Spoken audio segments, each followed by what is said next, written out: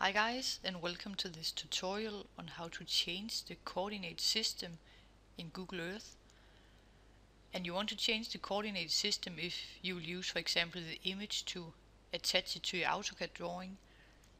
And if we look in the bottom of Google Earth, we can see that they're not using the same coordinate system. They're using the one with degrees, and then we have hours, minutes and seconds. But when we draw in AutoCAD, we normally use the UTM reference system. And to change it to the UTM, we can go to the Functions menu and then select Options. And if we go to the 3D ribbon, then we can change it to the UTM system down here. And also we want to change it so we have it in meters and kilometers. Just click down here, say apply. And also you probably notice when you zoom in Google Earth that it will tilt once you get closer to the object. And if we need an image for an AutoCAD drawing, we want to see it more or less straight from the top. So to change this function, we'll go to navigation, and then we can mark this part up here and then say apply and OK. And now we can see in the bottom that the coordinate system has been changed.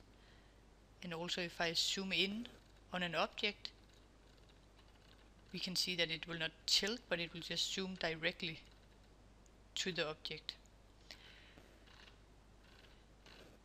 The next step is, if we want to use this image in AutoCAD, then we need to have some reference points. And to place the reference points, we can select this pin up here, and then we can just move the box.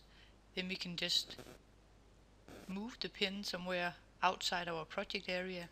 It could be here, and we can see we have the coordinates right here. So what I want to do is to copy the coordinates, so Control C, and then I want to put it up here, Control V, and put in a comma, and again Control C, Control V, say OK.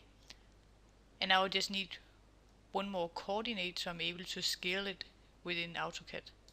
So again, just select the pin, and then I can place the coordinate and copy the coordinates into the title.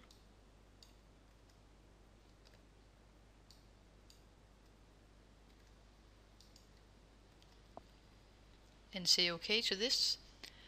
And then to get an image, I can just click on the link or the icon up here, and then I can save the image.